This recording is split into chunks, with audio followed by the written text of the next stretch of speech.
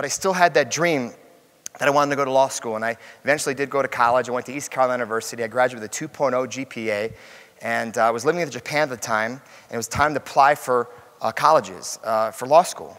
And I knew my grades weren't good in high school. I told you my grades weren't there. And I knew my grades weren't good in college. I took the LSAT, which is the entrance exam to get into law school. And I got in the bottom 98 percentile of that exam. So I knew I wasn't going to be able to go to Harvard, Yale, or Princeton, or some Ivy League law school. So I did some research and found out that there's 450 accredited law schools in North America.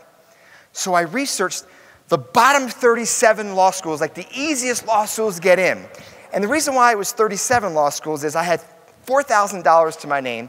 I'm living in this little village in Japan working for the Olympics. Each application was about $100 a pop. So I had $3,700 for applications and $300 for postage, all I can afford. So I researched the easiest 37 law schools to get into. And this happened about 15, 18 years ago, and I didn't tell anybody about this until I wrote a book. And I wrote this chapter about this story, and now I tell people all over the world, and it's exciting, and it's pretty humbling. But this is the original file of the 37 rejection letters of the worst law schools in North America, every one of them. Every one of them. I mean, I didn't even know there was 37 ways to tell someone to go take a hike or get lost in a polite way, but every single law school, the worst, easiest law schools in the country, rejected. I'm going to mention some of these law schools that I applied to, and I apologize to the locked-in audience if any of you went here, and this is your alma mater, because your law school is like total crap. But Mercer University and Gonzaga University, Detroit University, Capital University, Creighton, and this is my favorite law school of all time. I went to school at East Carolina University, and I learned about this little African-American college called North Carolina Central University, all African-American. But I did some research, and they had a minority scholarship, and I thought if I applied as a white guy, I might get in, but I got rejected there as well. Every one of these damn law schools. And we laugh about it now, but when you're a kid and all you think about your entire life was to go to law school, and then you get rejected to every one of them, you're thinking about what the heck I want to do with my life.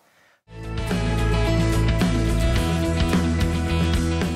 I have a most beautiful, amazing, humble wife. And what she's done to me is incredible. She's transformed me, because for the last 8 years, I go to bed with her and I lay down and she looks at me and then she gives me this feedback on how I can improve myself. And she basically says, what a jerk I am. And she says, Tommy, I've been married to you for 8 years. And she said this when I first started dating her, when I was first engaged to her, when we first got married. She said, Tommy, I don't know anybody that knows more people in the world than you.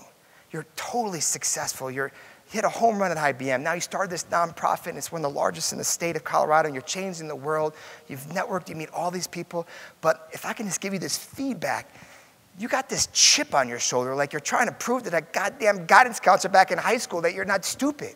I mean, get the chip off your shoulder. There's something about you that you could just bless so many people and serve so many people if you live life more authentically. And you don't enter a room thinking who you can meet to help your nonprofit or help your sales or build your network of networking. But you can actually build relationships that are beyond these manipulative tactics that Dale Carnegie talks about. I'm not saying this book is terrible. It's a great book. It's a great read. But if you live your life and you build your business with these manipulative tactics, that if I do these things, look in the eye, shake your hand, speak about your interests, basically kiss your butt so you like me and I can manipulate you to influence you to buy my product, you might make that top 100 list. You might make your numbers, but you're not going to have lifelong clients and customers, the ones that are going to stick with you through the ups and downs of the economies. And you're not going to have the genuine lifelong relationships that I've actually discovered the last 5 or 6 years of my life.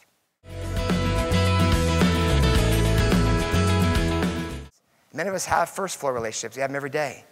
Very transactional. Like, go to Starbucks, get a coffee. How are you? I'm fine. Transaction. Go to the bank teller. Transaction. Maybe we move up to the second floor relationship, which what I call NSW relationships, which we're very good at, especially men. News, sports, weather relationships. All you talk about is news, sports, weather, because you can't get beyond the small talk. You might have clients that all you talk about is that, and that in business. Then you move to the third floor relationship where you're asking more questions and you're sharing a little bit of personal information. But I talk about in the book in organizations and salespeople that actually build what I call fourth and fifth floor penthouse relationships with your customers and clients. And when you have fifth floor relationships with your customer and clients, you think about their interest. You know about their business. You know about their family. You know about their kid that has a cocaine addiction and that that he opened up and shared that with you. You know everything about them. You help serve them, you help honor them beyond selling them property and casualty and benefits and the locked-in way and the locked-in model and the locked-in insurance. Beyond that, you know them inside and out, and you care about them, and they know they care about you. Those are fifth floor relationships. And many of you have clients that have that. And many of you still have clients that are still on the first, second, and third floor. And I want to talk about some of the stories of organizations I work with that demonstrate the fourth and fifth floor service.